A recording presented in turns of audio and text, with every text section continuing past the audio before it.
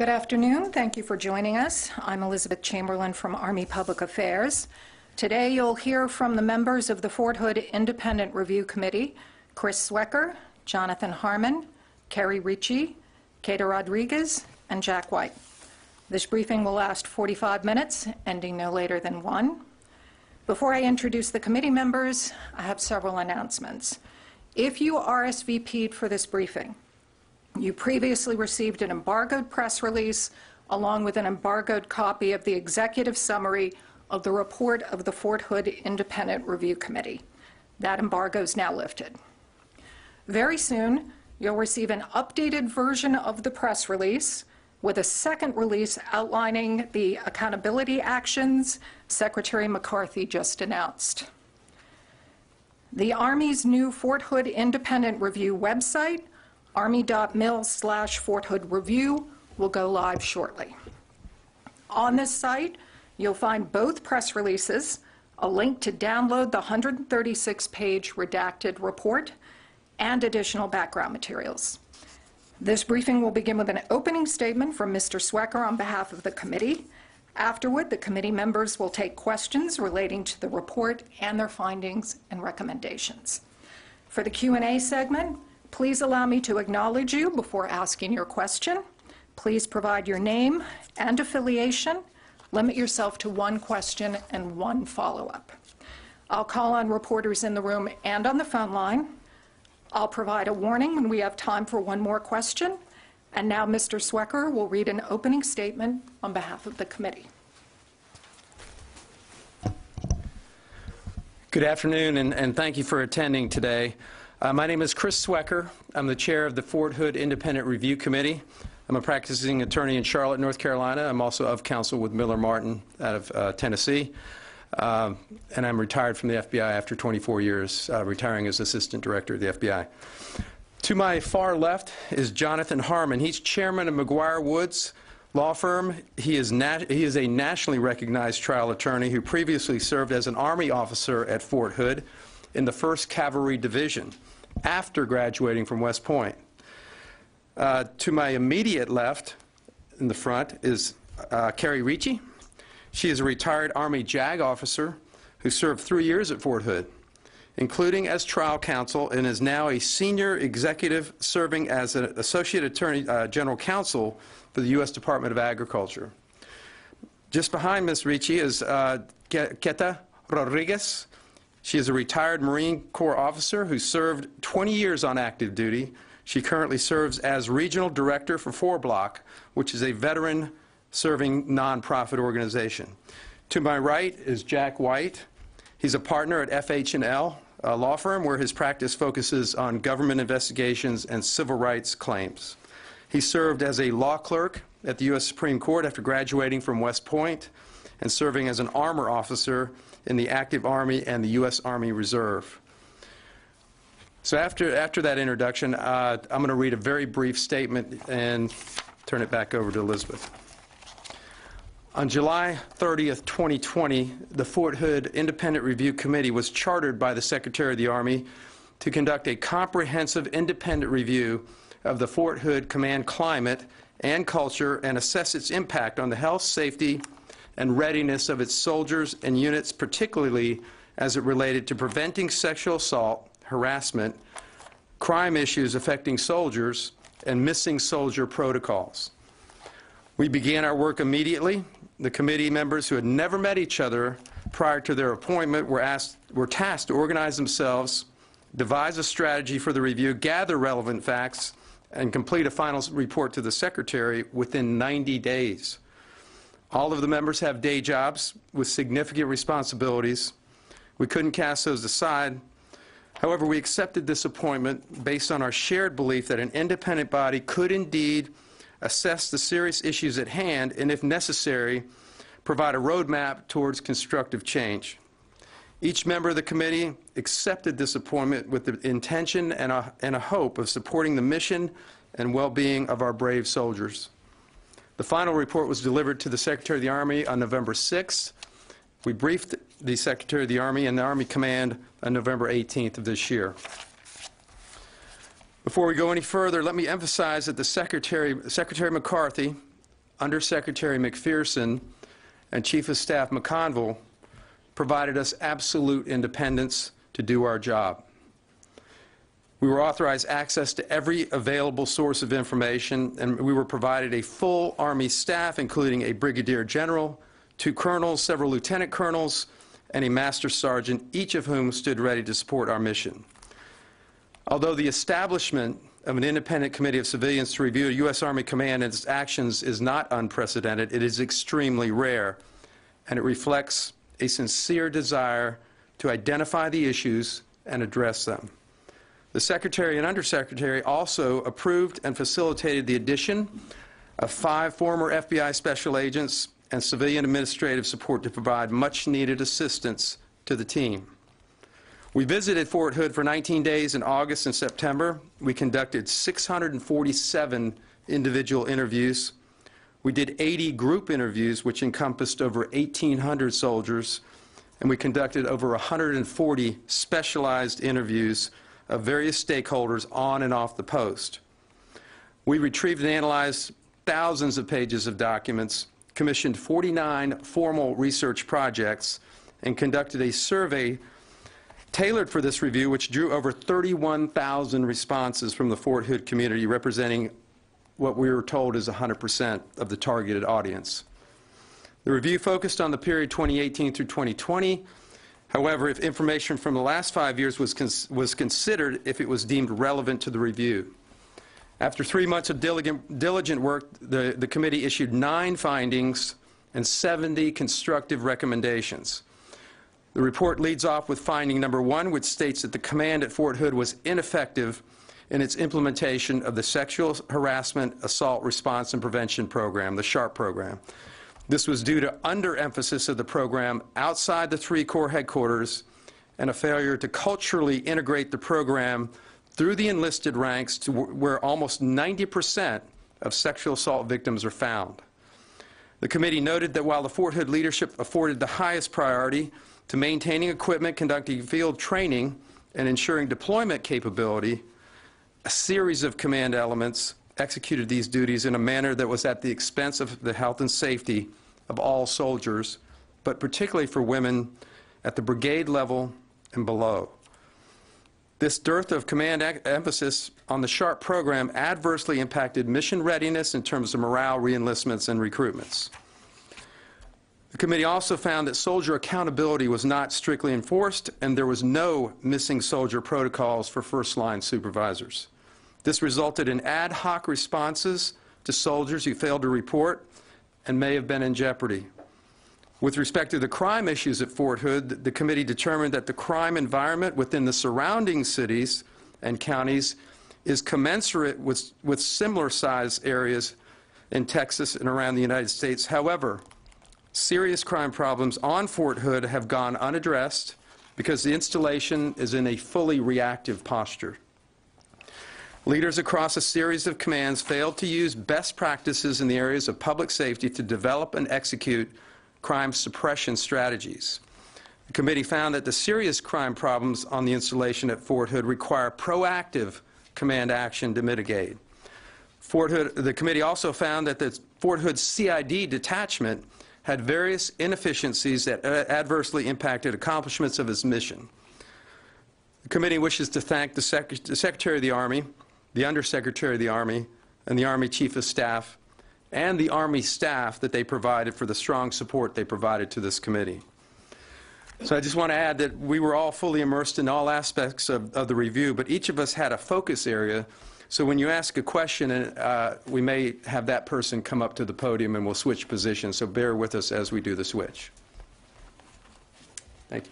Thank you, Mr. Swecker. We'll now take our first question, which goes to Lita Baldor, AP, on the phone. Hi, I had a question earlier, so I'll let someone else ask. Go ahead.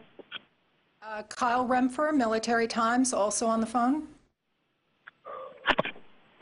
Hi, thanks for doing this. So we just heard that, 14 senior commanders or 14 commanders there at Fort Hood were relieved or suspended. But how far back do the problems that you guys identified go? Is this something that just developed in the past 12 months, or does this extend, years back here? How long has this been in development? Well, I'm going to refer to the report. We look back as early as 2014. There were issues that were called out. If you look at it in terms of risk management, it became a known risk very early in the process. We did not fix accountability on any specific general officer or any particular commander, because for that very reason, particularly in the last 5 years, which was really the more relevant time period, we just didn't. It was not an act of commission. These were acts of omission, if you will. These were things that were not done. These were not things that were done that were to the detriment of the soldiers, particularly the female soldiers. Does anybody else want to add to that? Okay, next question. Haley Britsky. Thank you. Haley Britsky with Task and Purpose. In your conversations with soldiers and in your interviews with them, can you tell us about some of the points that you heard repeatedly, some of the concerns or complaints that they had regarding the sexual assault and harassment program? Yes, the individual interviews especially were pretty revealing. We interviewed 500, of the 647, 503 were female soldiers. What we found was that there was a fear of retaliation, all forms of retaliation, stigmatism, ostracism, career, derailing a career, assignments, work assignments, and that sort of thing. There was a fear and a founded fear that the confidentiality of the reporting process would be compromised. There was a fear, or there was a lack of any appreciation for the results or the response, because it took so long to get an adjudication that people never saw the adjudication, so they lost faith in that. So there was, there are many other things that came out of the interviews, as you will read in the report. But let me open it up to the other panel members. Does anybody else? Yeah, I will say that Keta and Carrie did the individual interviews, and they may have something to say about that, but they were very revealing. I just want to add that one of the things that the soldiers at Fort Hood, many of them needed, was to be believed. And that was what we did. We listened, and so if any of them see this, I want them to know we believe you. And that's a really important takeaway, was to believe. That's all I wanted to add.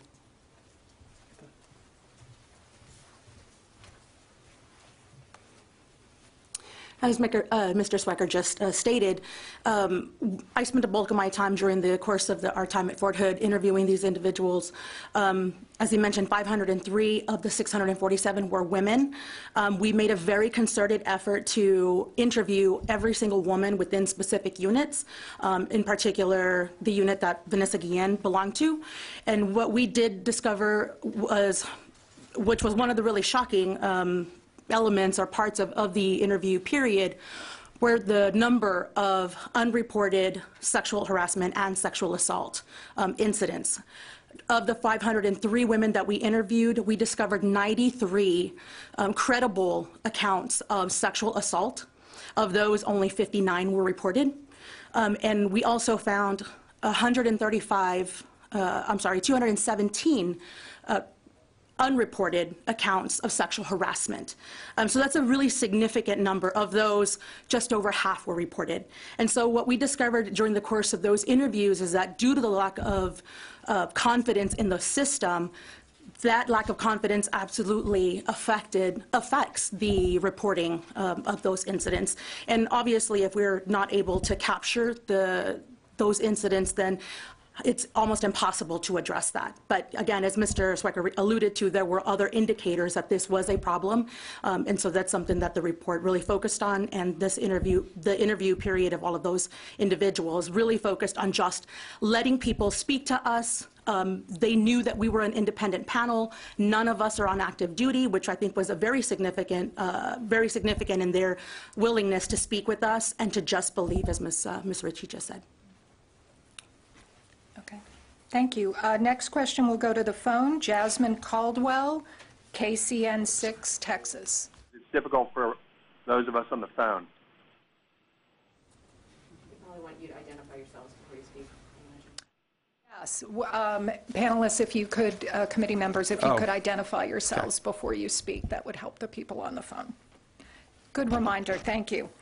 Jasmine Caldwell, did you have a question? Hi, yes. You were just talking about the reported sexual assault and harassment on Fort Hood. Out of the ones that were reported, were they properly handled? It was all over the place in terms of adjudications. So when you say properly handled, the ones that were reported went through the process. If they were sexual assaults, they went through the Criminal Investigative Division, a detachment there for investigation. If they were harassment, there was an appointed investigating officer out of the brigade where the complaint took place. What we saw were, and this may be an area where Ms. Ricci can address it as well, because she was a former JAG officer and she concentrated in this part of it. We saw a lot of delayed justice, if you will, the old saying, justice delayed, justice denied. The process was so long and drawn out that most people never saw the actual result. So there was no deterrent, or at least there was no visible deterrent. We found that delays were built into the process, and nobody was monitoring the life cycle of a sexual assault or sexual harassment complaint. So nobody really knew how long it took. Nobody had the responsibility to track how long it took, or different parts of the process.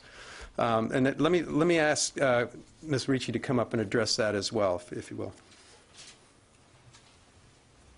Sure. I don't have too much more to add. I will say that at Fort Hood, they have really organized themselves well to prosecute sexual assaults. They're not the easiest cases to try, and they have some expertise. But what we found, as Chris mentioned, was that there are delays in the process that become very troublesome for a victim. Imagine that you're still waiting for justice more than a year later. So I can't really add too much more. It's all in the report, but we did find some areas where improvement could be found. Okay.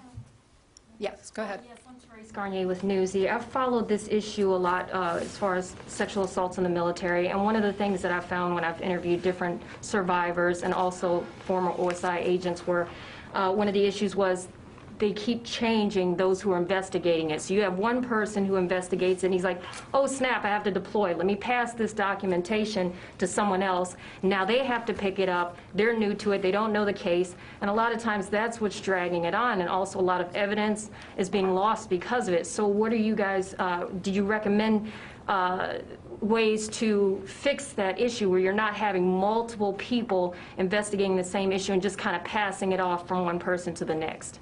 And so the report is very detailed about the criminal investigation divisions and recommendations, and on that I will have Mr. Swecker continue to talk on that topic because he did a very detailed review. Yes, ma'am. Thank you. So we did indeed look at the whole process. There are different components that have a role. The JAG officers have a role. CID has a role. What we found within CID, and this may not be just at Fort Hood, is that they were using Fort Hood as a training ground for CID agents. High turnover, fairly chronic understaffing throughout the time period that we looked at, and inexperience. So of the 45 special agents assigned there were probably about 35, I think we determined, that were actually working cases. Out of those 35, there might have been 3 or 4 that had more than 2 years of experience. So they were rotating through. They were coming out of Fort Leonard Wood, going straight to Fort Hood, uncredentialed apprentice agents, and then within 2 years they were rotating out very quickly. So to your point, there was a lot of attrition of the case agents and the agents working these investigations. Many of them were overassigned. Some of the investigative tools that most law enforcement agencies have, they didn't necessarily have at their fingertips. Cell phone tracking, mirroring or extracting information from cell phones and mobile devices, which is very critical investigative techniques in today's investigations. They needed more and better equipment and much faster turnover. There were delays in other areas as well. When a pass-off goes to the JAG officers or to the command, military justice advisor, There were delays there in getting an opinion of probable cause. There were delays in getting an assignment of a victim counsel assigned to the victim. So all of that combined and conspired to make it a very long and drawn-out process. Anyone else? Yes, go ahead. Yeah, I'm Cristina Londoño with Telemundo. I was wondering how instrumental was Vanessa Guillen's family in this investigation, and who talked to her? I'm going to hand the podium over to Jack White, who did talk to the family and has some perspectives for you on that.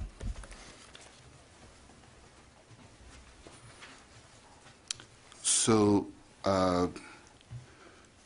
this whole committee was precipitated by the unfortunate events with Specialist Guillen. And as we put together our methodology, talking with the family to engage in a two-way communication was important to us at the outset.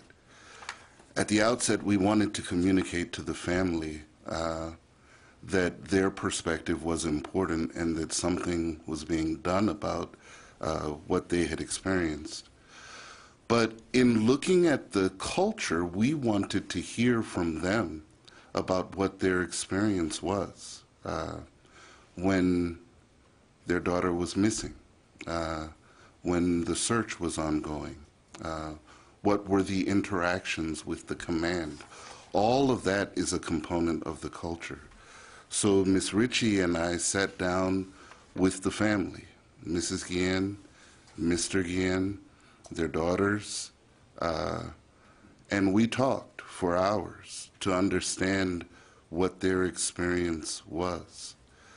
Indeed, I spoke with Mrs. Guillen as recently as this morning to inform her of what was happening today and to assure her that the conversation that she had with us was meaningful.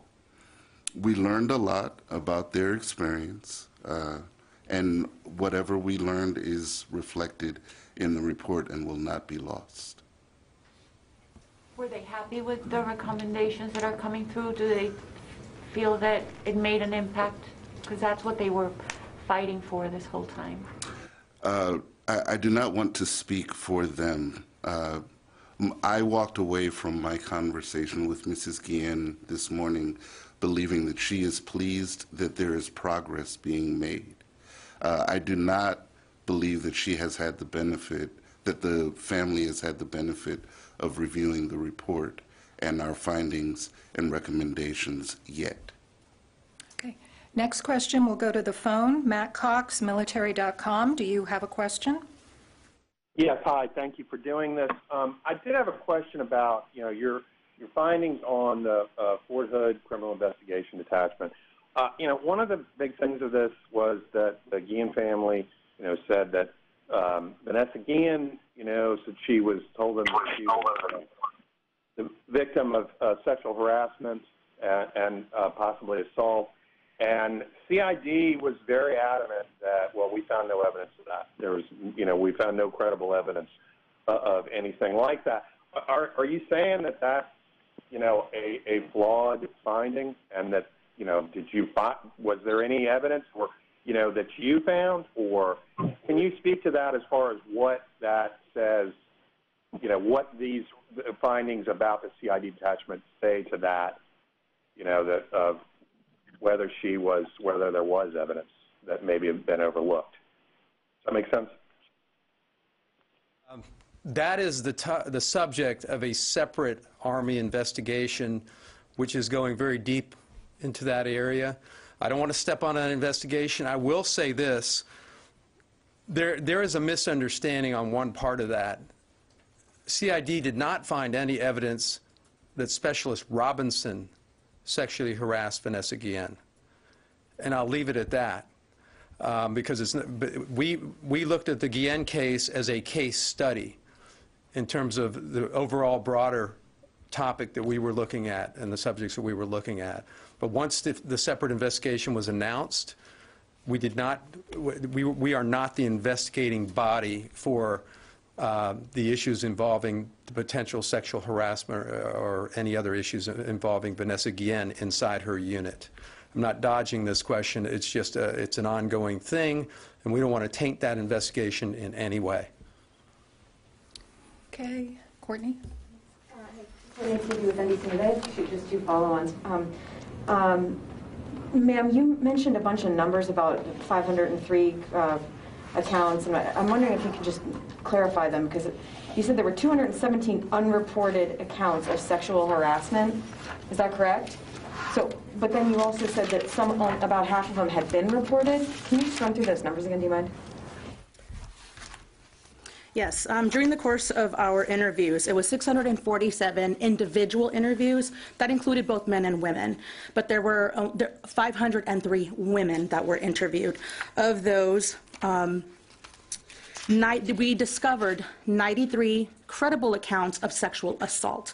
And again, those were just individuals, soldiers, who were telling us that this had happened to them.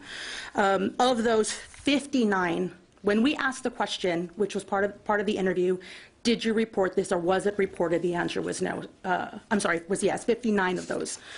That was the extent of those. For sexual harassment, we discovered 217 credible accounts of sexual harassment. Of those, and I'll give you that specific number that were actually reported. For those of you on the phone, this is Ms. Rodriguez speaking. And all of these numbers, these specific numbers, are included in the report. There were, no, it was, I apologize, I don't know the number. It is in the report, yes. Those specific numbers are actually called out in the report. And then, Ms. Ricci, can I just get you to expand a little bit on what you meant when you said that people just wanted to be believed? Were women not coming forward with reporting incidents and not being believed, and that was a lot of what you heard? It was two things. It was cases where there was either no resolution or an unsatisfactory resolution, which happens. And once it happens with one soldier, every soldier in the unit learns of what's happening. And for the other women in that unit, it became a sense that they didn't believe us. Even if they served as a witness, we weren't believed. And then other women would say, because of what happened to this soldier, I wouldn't feel comfortable coming forward. So there was an overall sense that there is that reluctance to report, because who is going to believe us, especially for a junior enlisted woman, and especially one who maybe isn't their star soldier at the moment. There's that reluctance and that feeling that we won't be believed. And there were soldiers who just didn't report because they felt that. So just being able to talk one-on-one and to hear their very personal and sometimes very difficult stories, to be able to tell them, and it was a little bit cathartic for many of them, because someone was listening and they felt that they were being heard.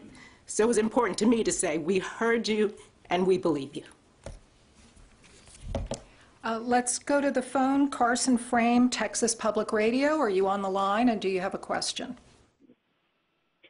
Yes, thank you for taking my question.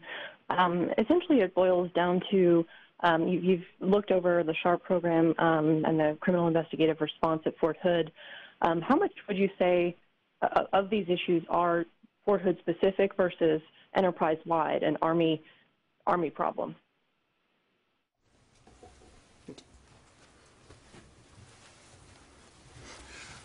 This is Jack White. I'll start here. I'm sure that Mr. Swecker will follow me.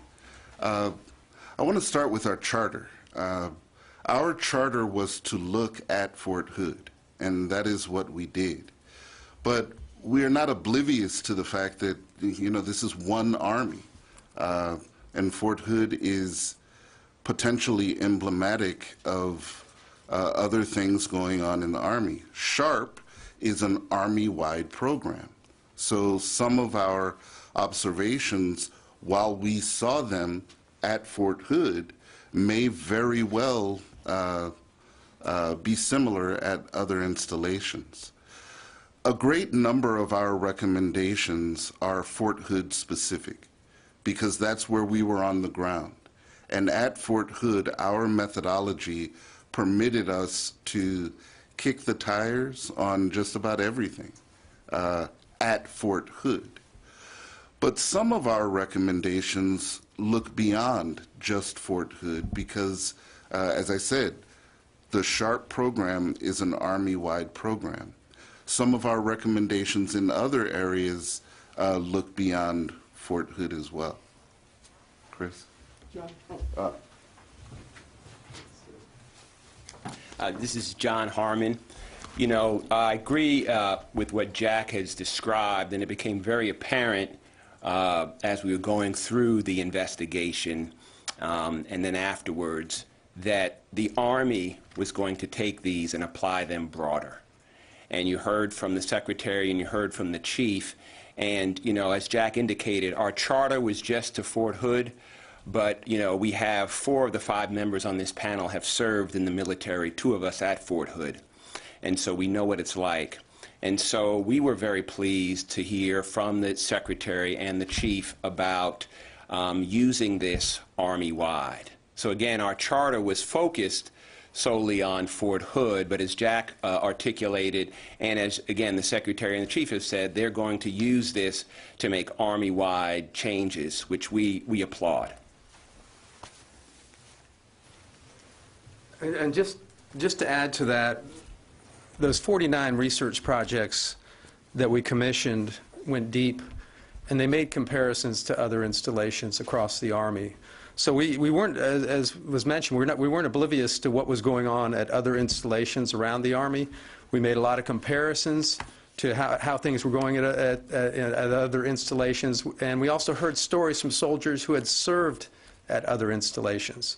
So we did note, however, that in many cases Fort Hood was an outlier in things like AWOL, suicides, and other issues in comparison to some of these other installations. So Fort Hood was enough of an outlier that we felt like we really, really had to concentrate on what we had in front of us. Sir? Hi, LPD with the Univision. We're talking about 70 recommendations, and Secretary McCarthy said that he's going to take all of them. I would like to know what the role of this panel will be moving forward for accountability purposes to make sure those changes are implemented. So the People's First Task Force has been established.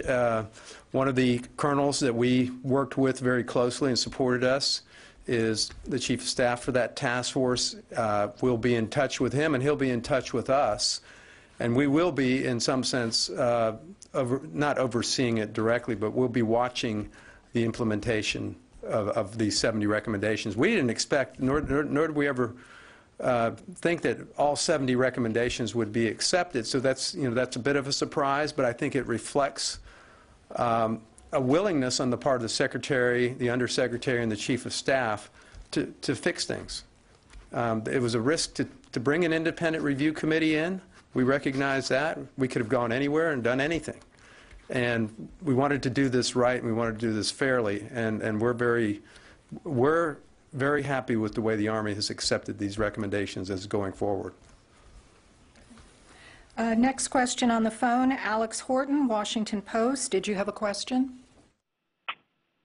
Yes, I did. Thank you. You guys have spent some time focused on sexual harassment and assault. I was curious if you were looking at other kinds of violence at Fort Hood to include other murders, other high-profile incidents, including those, who disappeared and were later found dead. And I was curious, what you have found in terms of Army culture, of how, the brand of AWOL and the brand of, going missing contributed to a lack of interest in finding them. Yes, I mean, that was a big focus of the review and the report. We looked at crime issues on the base. We looked at crime issues off the base. I think there was a perception, really based on media stories, that there was some sort of crime wave around the surrounding area of the base. What we found was that their crime rates in the areas surrounding the base were relatively low in comparison to other cities outside both major Army installations, but other comparable sized cities.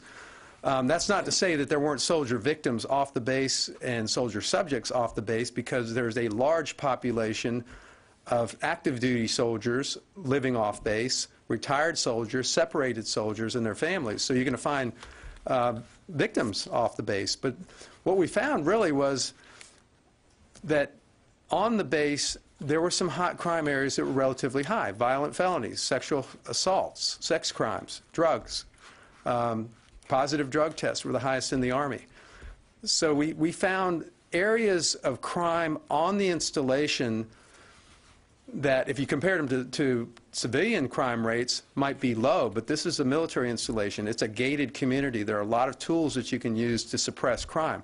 What we found was that there was no proactive efforts to suppress crime, to address drug issues, to address violent crimes. Suicides were extremely high.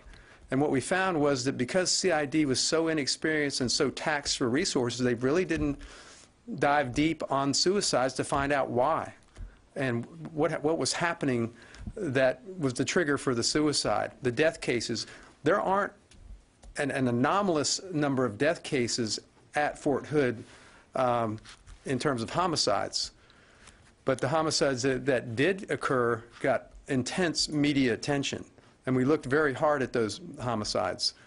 And again, what we found was in the death cases, CID just needed more experience and more continuity inside the detachment there, and it may be systemic across CID that there just isn't enough longevity at the post on the part of the investigators. So we made some recommendations regarding making sure there are experienced agents there, maybe going to more civilian investigators, and it's something we asked them to look at. Yes.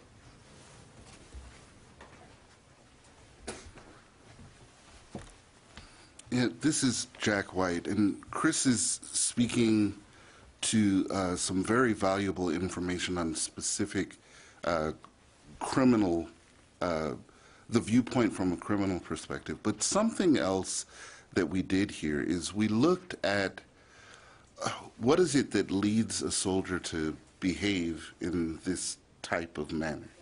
And in the process of looking at that, we looked, one of the things that the report contains is looking at the other armed services, what they do well that might be able to be incorporated within what we do in the Army, or what the Army does. And one of the things that we found is that one of the other services looks at the qualities in service members that lead them to violence, the kind of violence that we don't want in uniformed personnel. And that fits, that type of structure would fit well into an Army structure that looks at the whole soldier concept, the 21st century soldier.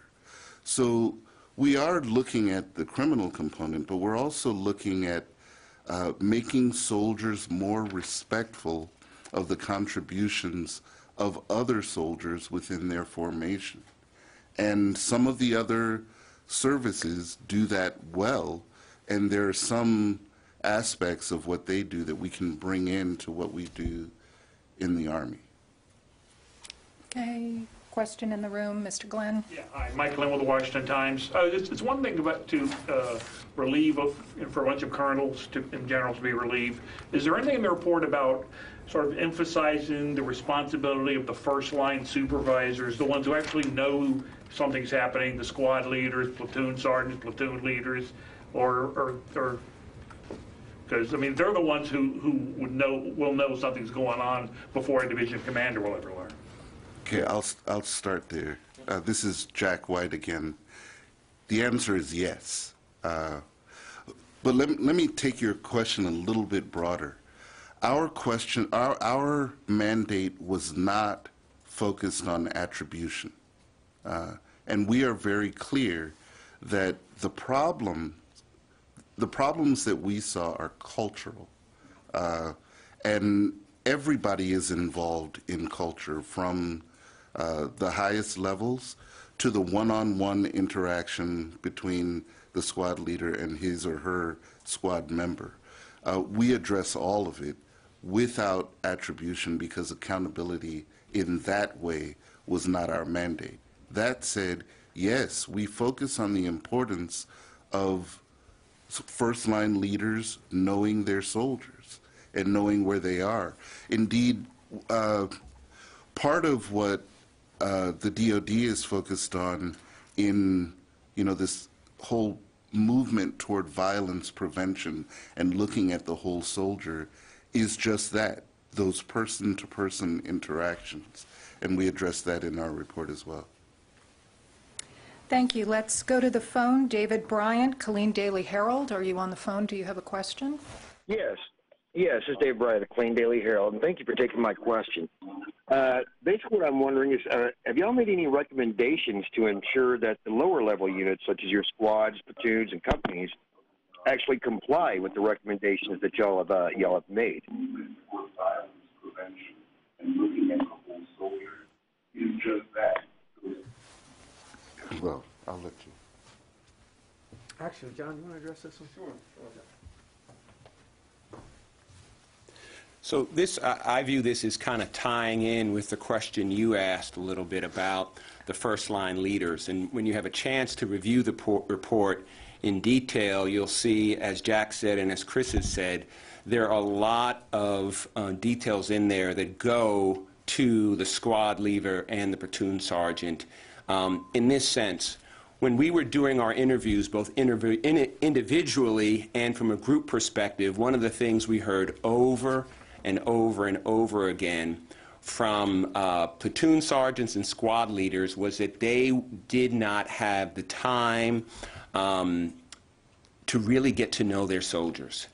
And for those of us who had served in the military before, it was very, very shocking, because we grew up in a time when the platoon sergeants and the squad leaders had sergeant time. And they knew where their soldiers were, they knew their strengths, they knew about their families, and we heard that very, very frequently. So you'll see woven into the report, I wouldn't say that there is a specific accountability line directed right at the squad leader, but as you read the report, you will see that, as Chris indicated, with SHARP and with some of the other programs, they weren't being mandated down to below the brigade level. And that was certainly true with respect to the platoon sergeants and the squad leaders, who, because of the operation tempo, because of the requirements of maintenance and everything else, really were unable or did not take the time, because of all the other requirements and because it wasn't emphasized, to get to know their soldiers. Okay. And I will say, just to add, I think that the Secretary and General McConville are very much on this topic. They've taken some steps already. They took some steps even after the interim briefing to re-emphasize the role of the NCOs and non-commissioned officers, the first-line supervisors, in getting to know their soldiers. So if they happen to not report one day, they know exactly where to go to look for them, because they know them well enough and they know what's going on in their lives. For those of you on the phone, that was Mr. White, followed by Mr. Harmon, followed by Mr. Swecker. We have time for one more question. Sig Christensen, San Antonio Express News. Are you on the line? Do you have a question?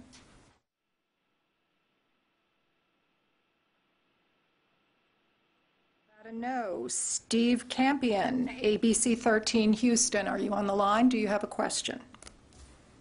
Yes, Steve Campion here with ABC 13 in Houston. We've spoken to a lot of the families of missing soldiers there at the base, including Vanessa's here in Houston, and I wanted to see if you might be able to address this. So many of them have told us when a soldier goes missing there on base, there wasn't a sense of urgency in finding that soldier. It was often seen that this person has gone AWOL. Can you give us a sense of what your review found in terms of that part of this equation? Was there this lack of urgency to find soldiers who went missing there at base?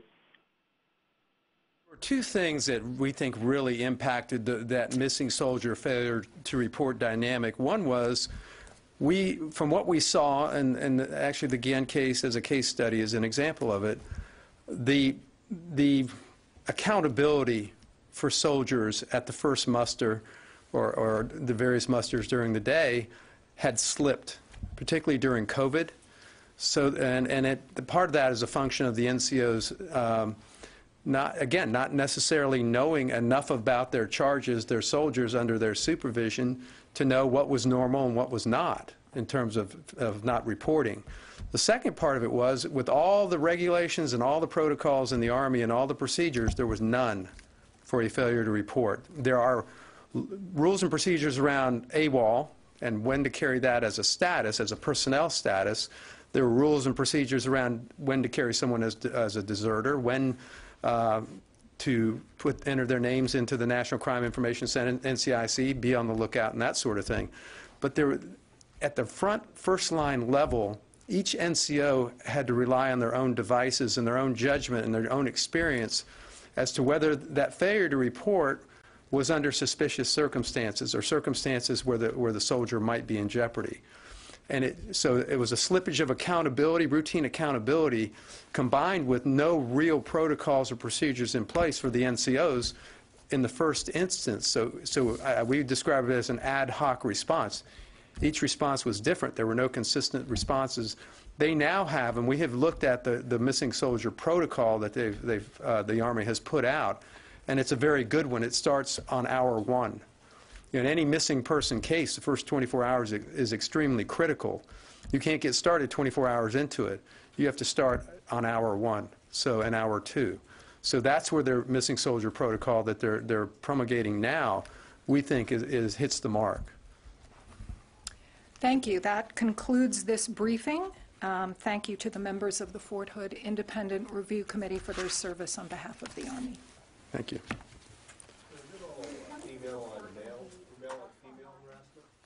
Male on female harassment, or was there other type of harassment? It should be Mostly male on female. Mostly